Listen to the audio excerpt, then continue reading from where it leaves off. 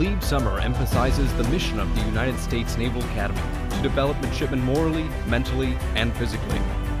In just 6 weeks, these young men and women will be taught the strong mental framework critical to becoming a successful naval officer. As they make the transition from civilian life to a strict military regimen, they will be instilled with a sense of personal honor, integrity, and dedication to the naval service. Through the shared experience of Plebe Summer, they will develop camaraderie with their classmates that will last a lifetime.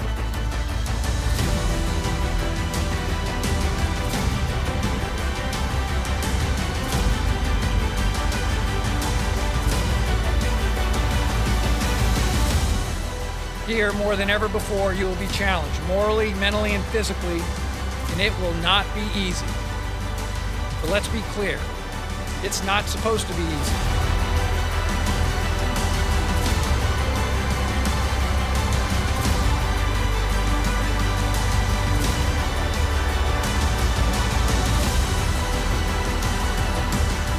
Yesterday, the men and women to your left and right were strangers. Today, they are your classmates. Sooner than you think, they will become your shipmates, your best friends.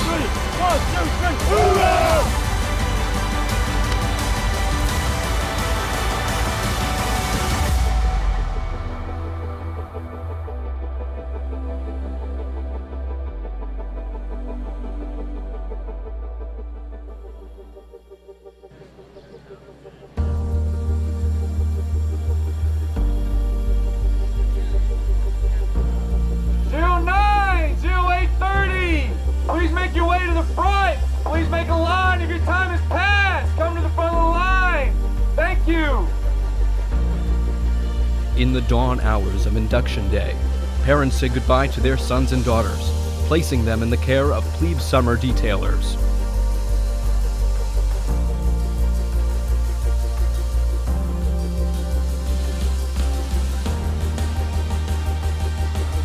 How this went on, the first and last words out of your mouth will be surveyed. You understand? Yes, sir. The first and last words out of your mouth will be surveyed. All right, go ahead.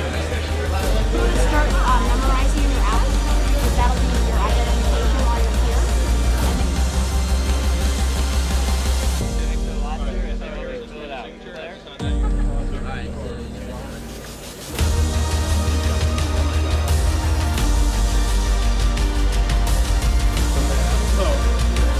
First name, last name, alpha code, company, The plebes are processed and medically screened, issued their uniforms, and given haircuts.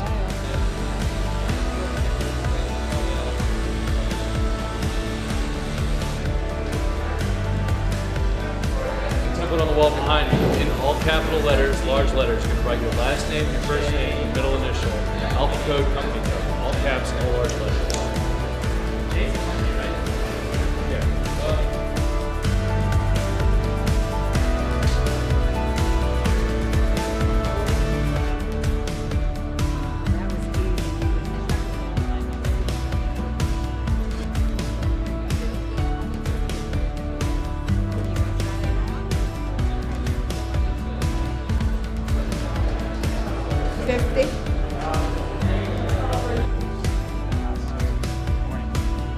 Thank you for being solid.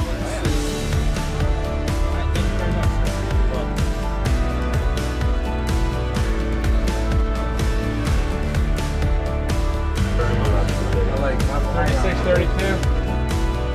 Good one.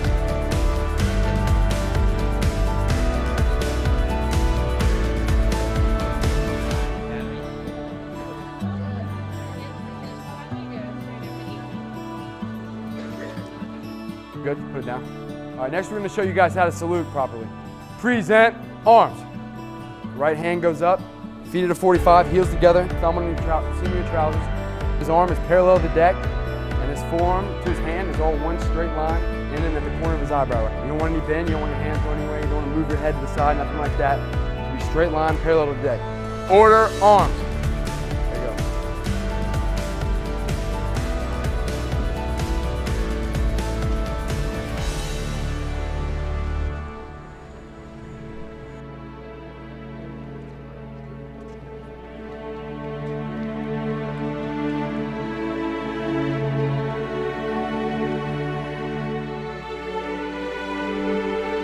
As the sun sets over Tecumseh Court, friends and family gather to catch a glimpse of their transformed son or daughter at the oath of office ceremony.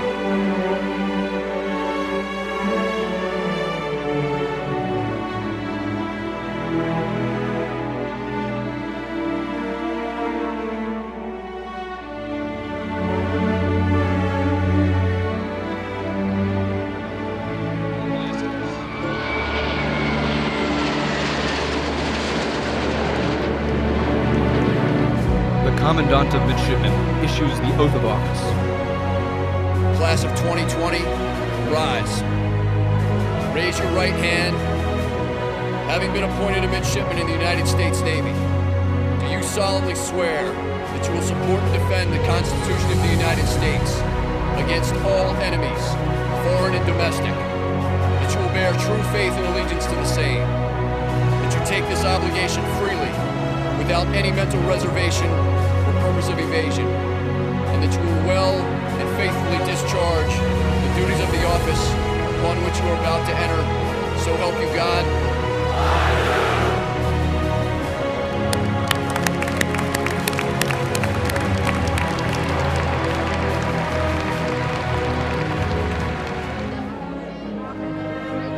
Families are briefly reunited. New haircuts and uniforms are admired, and goodbyes are said.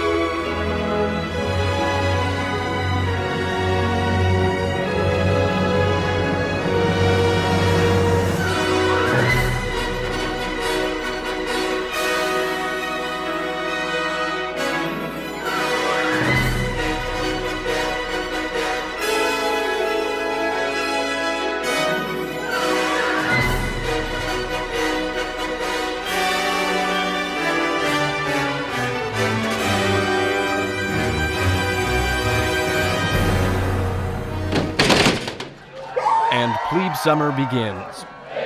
1, 2, 3. 1, 2, 3. The plebes get their first taste of rigorous military training, beginning with their daily morning workout.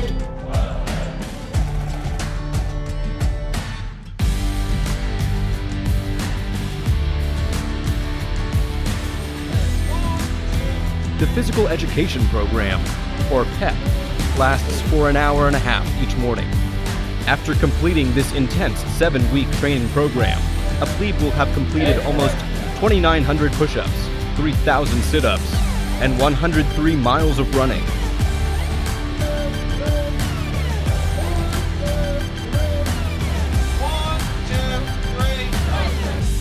Pump them out, pump them out.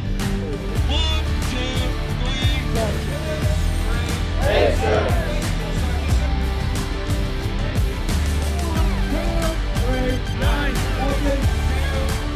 Guys, sir.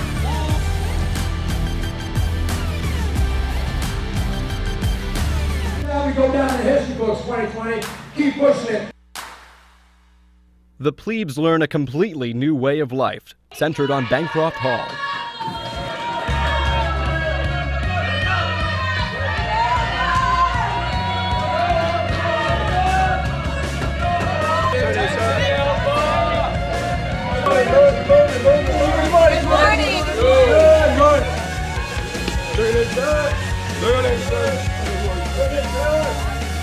When I give you the count of 3, I tell you to go. You're going to make your bed as fast as humanly possible. And it will look absolutely perfect. Is that understood? Ma'am, yes, ma'am. 3, 2, 1, go!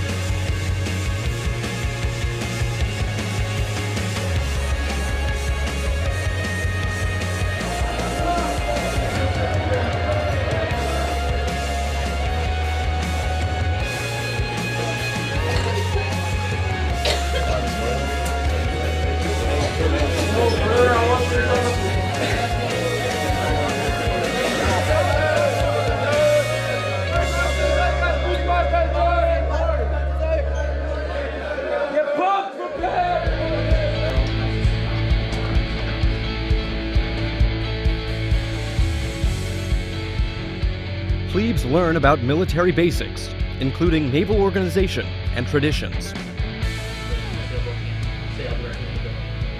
And by the way, does anybody know what the front of the boat's called?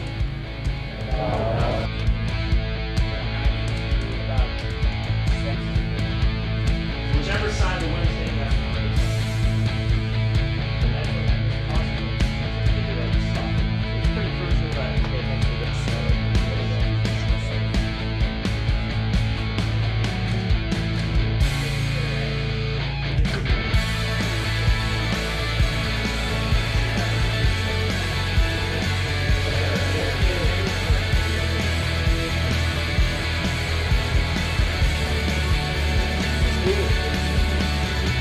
Drop it into the ocean. The surface of the water settle at a particular level along the hull of the ship. That's what we call the water line.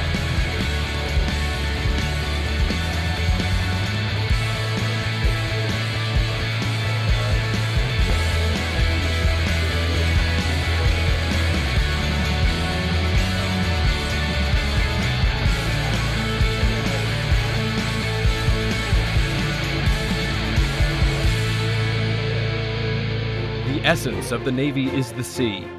Each plebe learns the basic rules of boat handling and sailing. So today we'll be taking the plebes out for the 3rd sailing class. They'll be familiarized with the maritime environment, learn about the controls on the boat, how to be more comfortable on the water.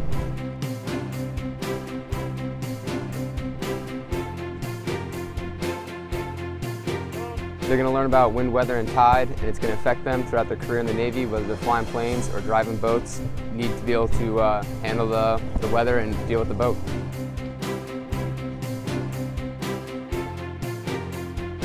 So they'll learn nomenclature out there, parts of the boat that will apply not only on a little Navy 26 like we sailed today, but also on warships. They'll also become more familiar with how wind affects their boat and how the tide will affect their boat, how to drive in that environment.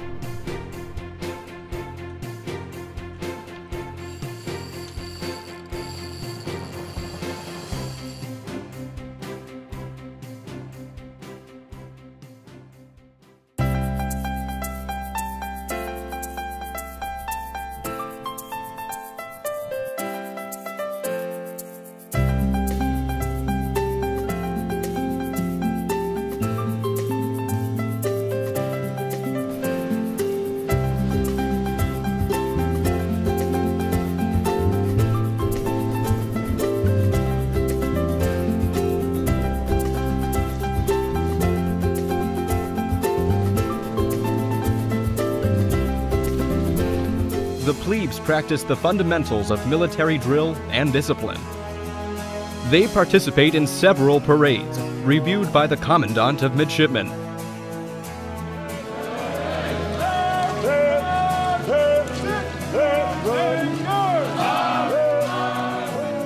Set! 1 and 2 and cut and ease the deck. Set! Set! Up! Down and 2! The spirits on the enemy surge!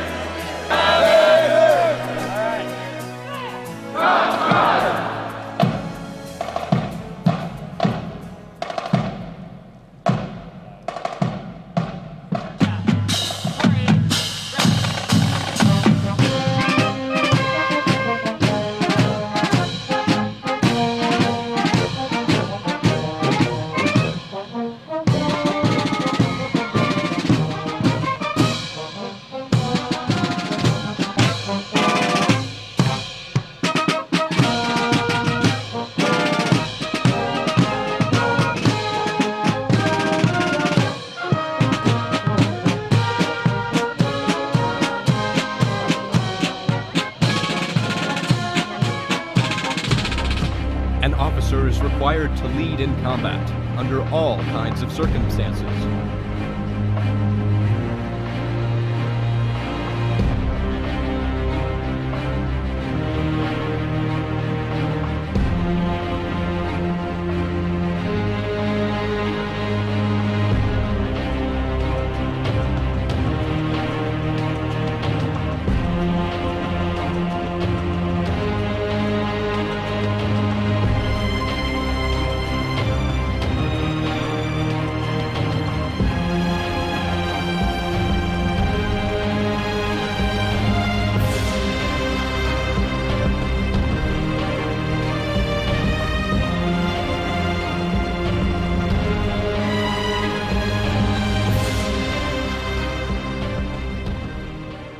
So what we're doing this morning is the obstacle course.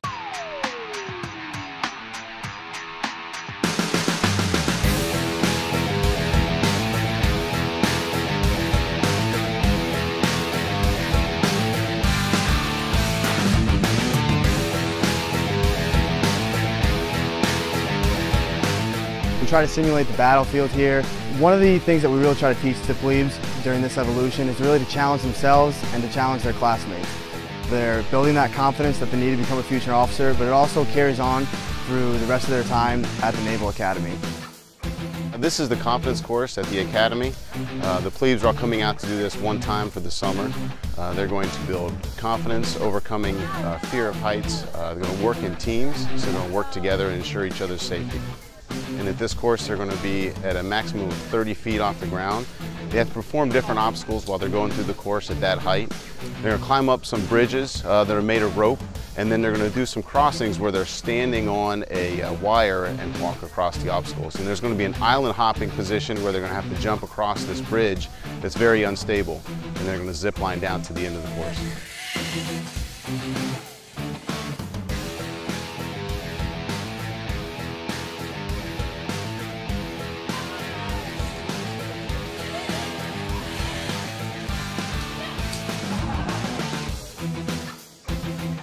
Weapons safety and handling are central to any military training.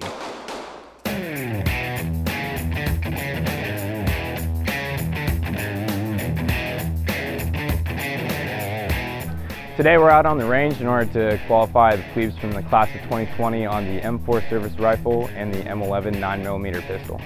When they shoot pistol, we'll be shooting the M11. They'll shoot from 3, 7, and 15 yards with different courses of fire ranging from 2 rounds in 4 seconds to 4 rounds in 10 seconds with magazine change. So they'll go through a variety of different courses of fire that will test their dexterity and their coordination with the pistol. When they're shooting the rifle, they'll shoot from 3 positions. They'll be from prone, kneeling, and 10 rounds in 10 minutes from the standing position. We teach the plebes this during Plebe Summer to introduce them to proficiency with firearms in order to reinforce that warrior ethos that they'll be learning out here during the summer and during their next 4 years at the Naval Academy, so that when they reach the fleet, they'll be prepared to lead sailors and Marines.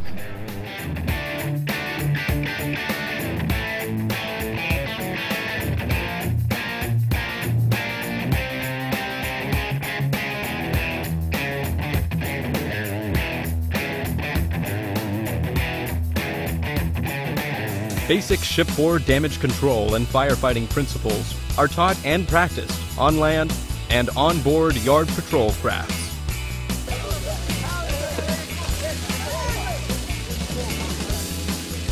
Basically what we do pretty much just give the new plebes a taste of what damage control is on the ship.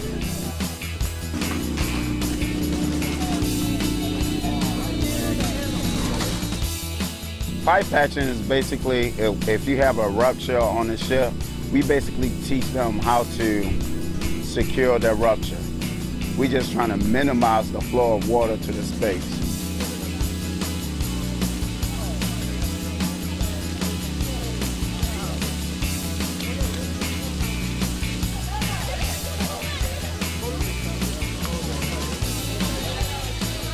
Relay, we give them firsthand how to throw on the SCBA, how to put on the boots, how to put on the firefighting flash hood and the helmet.